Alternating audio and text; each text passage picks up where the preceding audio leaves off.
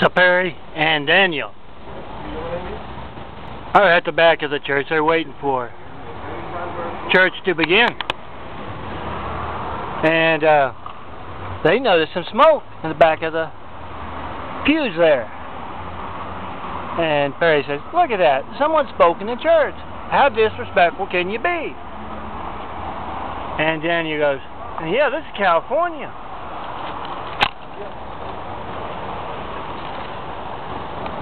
You can't do that anywhere. So Perry walks up to the back, and as he gets there,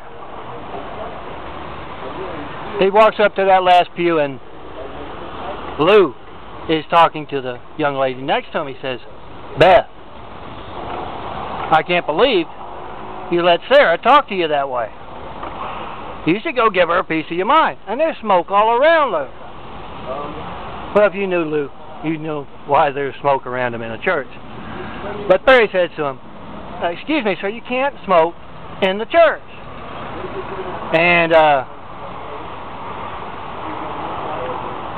Lou, it just rubs Lou the wrong way.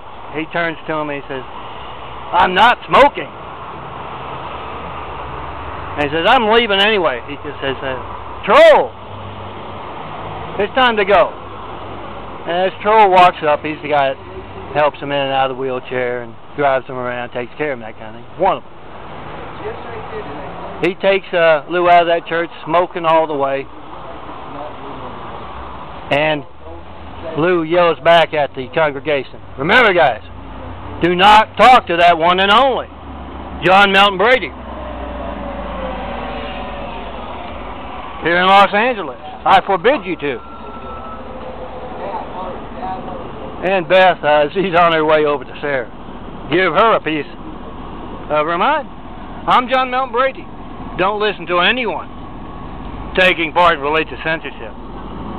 Get that religious censorship on video and get it out there for the world to see."